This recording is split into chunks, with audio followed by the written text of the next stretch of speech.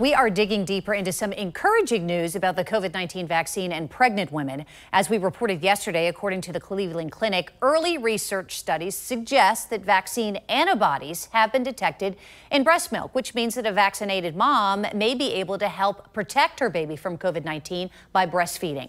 And we have learned more about COVID-19 and pregnancy in the last year, certainly during the pandemic as well. Dr. Chandra Adams is a local OBGYN who joins us via Zoom. Good morning. Thanks for being with us. I know you had a late night working. Good morning. Yes, thanks for having me. So these are small studies that I just referenced, so more research clearly needs to be done. Is there any more information, though, about how long a mom needs to breastfeed to perhaps pass vaccine antibodies onto their infant? Sure. So most of the studies that we use to reference for moms refer to either breastfeeding less than 3 months versus breastfeeding more than 6 months. So we know that breastfeeding less than 3 months does show that babies have increased risks of asthma and dermatitis and other ear infections and things like that.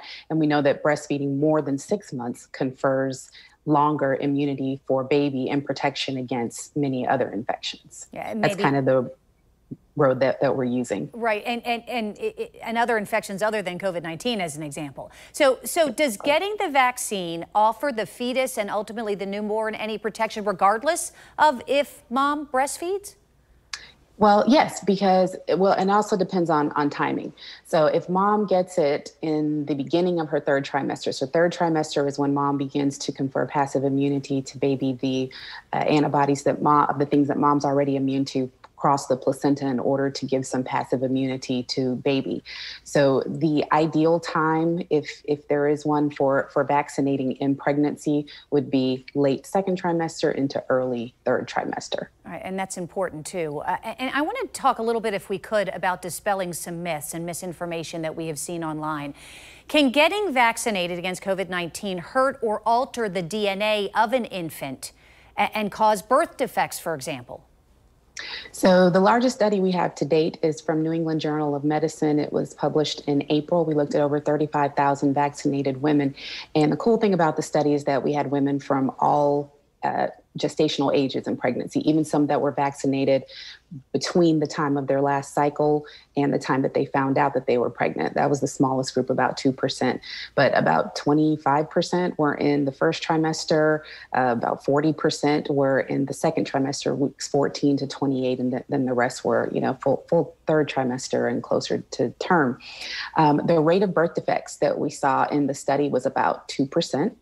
And in comparison, in general population, it's about 4%. So we didn't see any increased incidence of birth defects in the vaccinated population. And what about breastfeeding after getting vaccinated? Could that somehow harm the baby? No. So again, the way that moms transfer immunity to the baby with breastfeeding is that there are different types of antibodies that are created: IgM, IgG, IgA, too far into the weeds. But IgA is the one that crosses into baby's gut and confers the immunity to the baby. So the conception that the actual vaccine that's injected into mom's arm is creating the immune response in the baby is actually false. The baby just, like I said, passively gets immunity. It doesn't create its own immunity with the vaccine.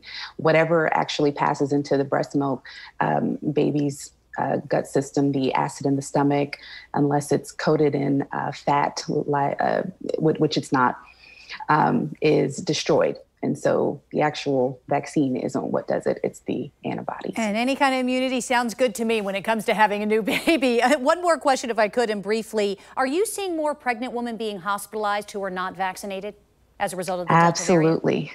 Just in general, 98% of the people who are hospitalized with COVID now are unvaccinated. My moms who are getting COVID, because make no mistake, this is a much bigger boom than the first time we had. Daily, we're getting phone calls about moms who have been exposed or infected, and the ones who are having to be hospitalized for respiratory support are unvaccinated. Nothing more frightening than a husband having a wife in the hospital who's pregnant, who's having trouble breathing, without a doubt. Dr. Chandra Adams, thank you for your time this morning. We appreciate it. Thanks for having me.